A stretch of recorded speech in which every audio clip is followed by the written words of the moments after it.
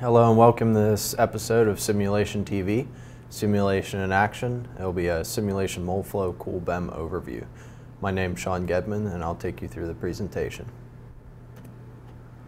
So a quick problem description we're going to go over is our exercise. It's basically going to take a look at setting up and running a cool BEM analysis. BEM simply stands for the solver method that we'll be using, which in this case is a boundary element method.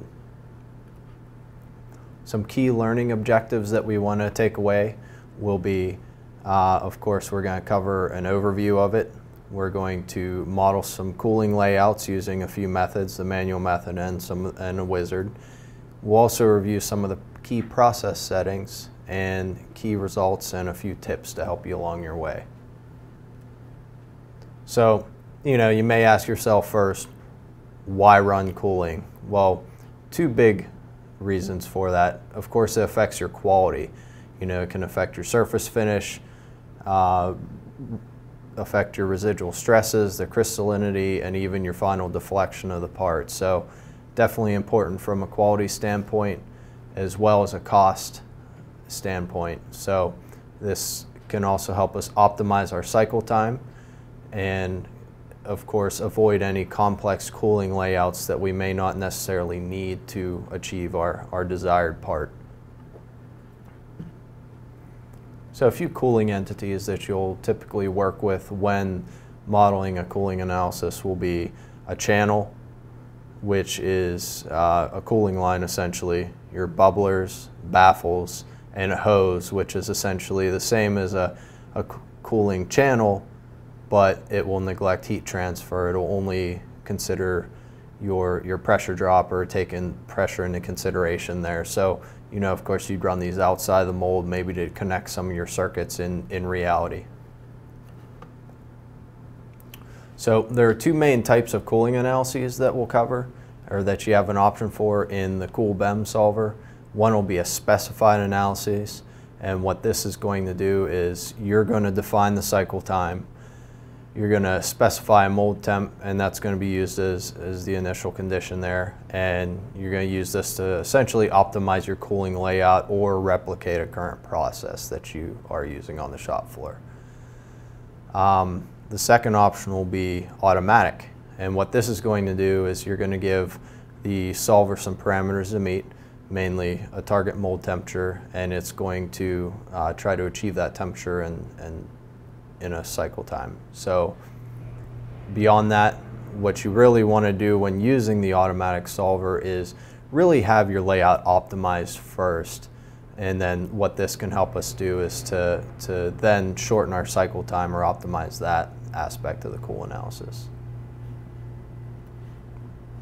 So a general procedure that we'll go through typically when you're trying to optimize your cooling is you'll first want to define your objectives for the analysis. What is acceptable for your analysis and what are you trying to achieve? From there, you're going to model your cooling components. You'll set some cooling parameters. You'll run the cooling analysis, and then you'll ask yourself, is my cooling analysis optimized or not? If the answer is yes, then we're done. If the answer is no, then we want to take a look at our setup, our cooling design, and see what we need to revise. Do we need to look at the design itself? Do we need to adjust the coolant temperature or flow rates with the coolant we're using? Do we need to maybe visit the possibility of using some strategically placed high conductive inserts? Or do we just need to adjust our cycle time to give it a little more time to cool? And then once you've revisited that or revised your layout, you'd come back up and evaluate your cooling parameters and run through this process again. And hopefully you would achieve what end result you're looking for. So a few useful tips that we'll take a look at when going through a cooling analysis. We want to keep these in mind, of course, is that L/D ratios. This is particularly important for the cool BEM analysis. This is the cooling channels only, of course, where you want to make sure that the L over D ratio is 2.5 to 1 or greater. And what this means is if you take your diameter, you want that the length of that beam to be 2.5 times or more the diameter in length. So that'll ensure you don't have some real low aspect ratio beams. If you do, this is, of course, there may be exceptions to this rule, and that's fine. It's just you don't want to have a real low L over D ratio, or else you'll typically run into some convergence issues in your cooling analysis. Your circuit outlet temperature, we want to try to maintain that between 2 and 3 degrees Celsius difference between the inlet and outlet temperatures. If you're going beyond this range, then maybe we need to reevaluate your cooling layout, your cooling design. It might not be adequate enough to cool your part. The inlet, coolant inlet, typically we'll target that at 10 to 30 degrees Celsius below your mold temperature that you're shooting for, because really you need to have a cooler inlet in order to achieve the mold temperature. You can't have an inlet or run a coolant through your mold that's warmer than the target you're trying to achieve. It just won't work. And then of course, minimize mold surface temperature variation. For amorphous materials, try to keep this between plus or minus 10 degrees Celsius. For semi-crystalline or crystalline, we try to keep it plus or minus 5 degrees Celsius. So from here, we'll go into our demo. All right, now that we have our part up, what we're going to do is go through a few exercises here just to show you a brief intro, and not only how to set up your cooling analysis, but also take a look at some of the key results. So first thing we'll look at is, of course, modeling. And the wizard, it's a very interesting tool, or a very good tool for some basic modeling or help with your layouts. So to use this, we can either go into geometry, and we can come here to our cooling circuit, and that will help us out or bring up the wizard. Another option would be if we come down here and double click. What this will do is bring up our wizard. We're going to specify a few values. What is the diameter we'd like to use, how far above and below the part we want these to be placed, and then of course, would you want them to be oriented in the X or the Y direction. Once we make these selections, we'll move on to our second and final screen, which is going to ask us how many channels we want. So we can do, let's say, 2 maybe instead of 1. And anytime during this process, you can hit the preview button. It'll update the image to give you a rough idea what's going on or what this is going to look like. Of course, distance between those channels, we can change that. And distance beyond the part, that might be a bit much, so we'll go 50. Hit the preview button, and you can see that's updated for us. Now we hit the finish button, and you'll see our layout is complete. It added the inlets for us and everything. So this is a good tool for, like I said, some standard or very basic cooling layouts that you can use. You can modify these as well if you wish. Any aspects of this you can add to it, you can delete, or you can even modify your inlets if you wish by clicking right-click properties and adjust your coolant control, so on and so forth. The second method that you'd use would be a manual procedure. And to do this, what we typically do is start out with some curves, and from those curves we would mesh them. So you can see I have some curves meshed here or modeled for us already.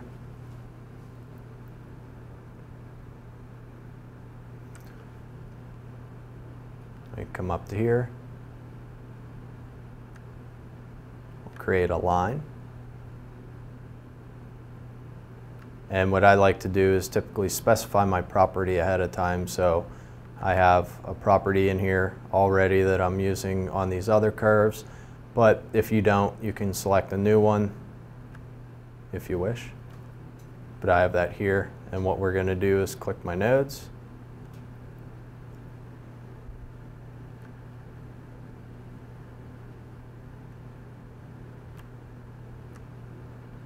Hit apply, and you see we have our line.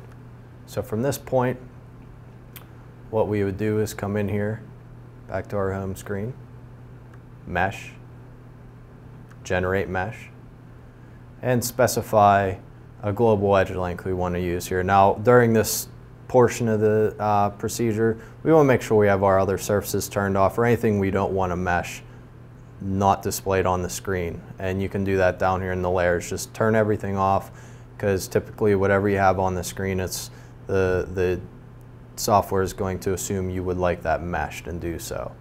So again, keeping in mind our 2.5 to 1 L over D ratio, I'm going to use 25 millimeter since the diameter of this is 5 millimeter. Gives us a 5 to 1, way within acceptable there. And what you can do is preview, get an idea, and if you like what you see, we can mesh it.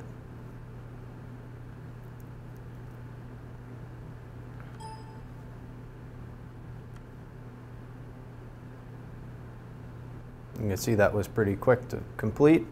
From this point, all we really have to do is come in and assign our inlets. And to do that, we'll come to our Home tab, Boundary Conditions, Coolant Inlets. Now here you'd edit anything you want to. If you wanted to change this, the default's pure water, 25C. If you wanted to change any of that, then you could do so at this time. And then just click the node on the end of your circuit, and that's it.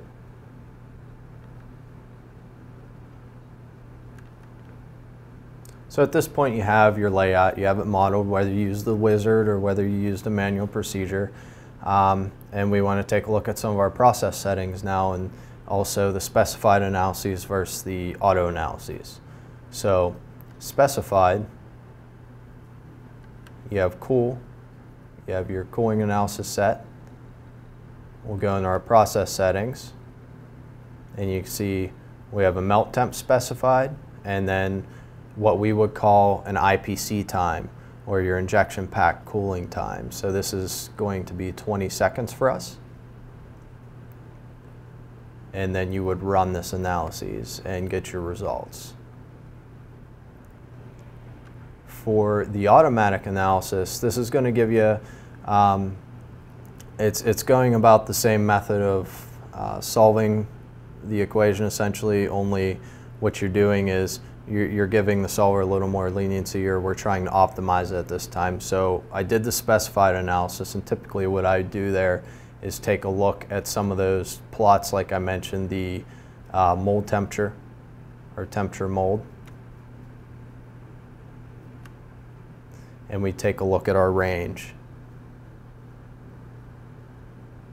Now you want to be careful here, because if your runner system is clear, you could see it adjusted the scale, your runners typically are going to be pretty warm. So if that's not a concern, we can just isolate on the part here, or zoom in and isolate it and take a look at our range here. You can see almost 5 degrees, so we're pretty good since this is a crystalline material. We're okay here. If I wanted to optimize that a little more, maybe cool this part in the center a little better, now would be my time to adjust this, play with this, and see what I could do to better this analysis or this cooling layout. The other thing you'll want to look at is take a look in your logs, and you'll see there will be several parameters here, but the one that I'm typically interested in will be the cavity surface temperature average. You can see where, right here. Right now, a little over 29 degrees Celsius.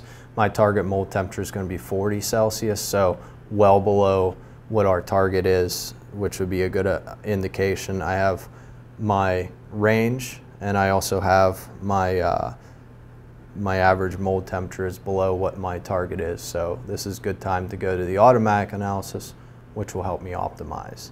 Some other things that you might want to consider before doing that step would be just taking a look at some of your inlet things. So as I mentioned, flow rate, we can look at flow rate, get an idea if our thermolator can handle this.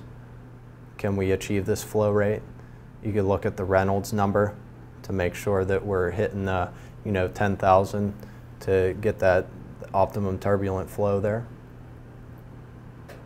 You could take a look at your circuit temperatures as well.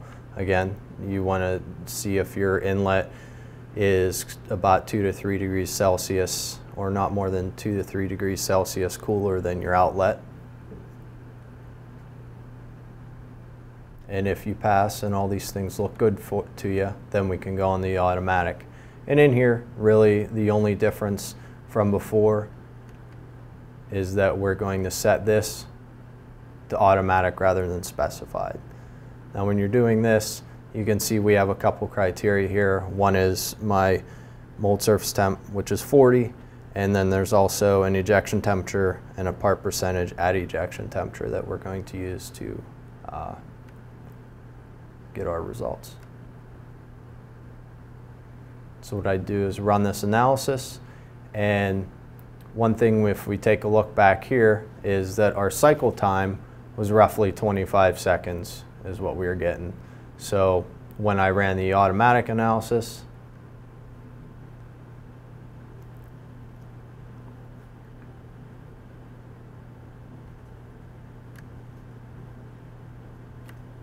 we'll take a look at our logs, and if we look at the bottom, the automatic analysis says that we can hit that in about 12 seconds. So, we optimized our cooling layout, make sure we did most of the work in the specified analysis, and then we moved over the automatic analysis to optimize our cycle time for us. And at this point, as long as your deflection and everything looks adequate to you and we're meeting your requirements, then you should be complete here. Hopefully you learned something during this episode of Sim TV. Thanks for watching.